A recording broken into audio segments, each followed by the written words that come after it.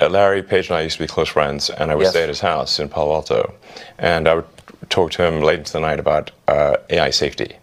And at least my perception was that Larry was not taking AI safety seriously enough.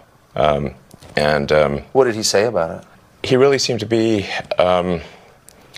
want sort of digital superintelligence, basically digital God, if you will, as soon as possible.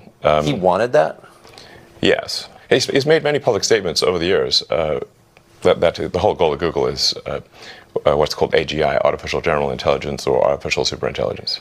No, and I agree with him that there's great potential for good, but there's also potential for bad. And so if you've got some radical new technology, you want to try to take the set of actions that maximize the probability it will do good and minimize the probability it will do bad things. Yes. It can't just be hell for leather. Let's just go, barreling forward and, hope for the best. And then at one point, I said, well, what about, we're going to make sure humanity's okay here. And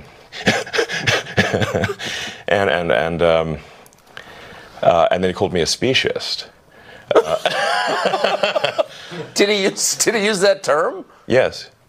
And there were witnesses. I wasn't the only one there when he called me a speciest. And so I was like, okay, that's it. Yes, I'm a speciest. Okay. You got me. What are you? Yeah, I'm fully a speciest. Busted.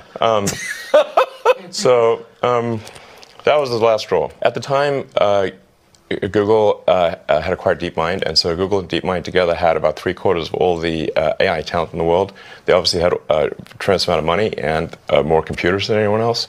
So I'm like, okay, we have a unipolar world here, where there's just one company that has close to a monopoly on AI talent and computers, like scaled computing.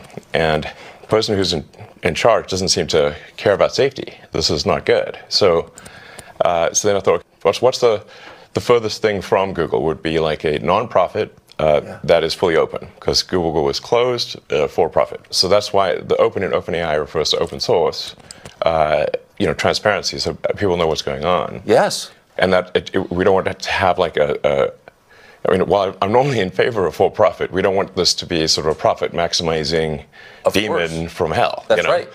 That just never stops. Right. So that's how OpenAI would. So you want speciest incentives here, incentives that. Yes, I think we want pro-human. Yeah. Let's make the future good for the humans. Yes. Yes, because we're humans.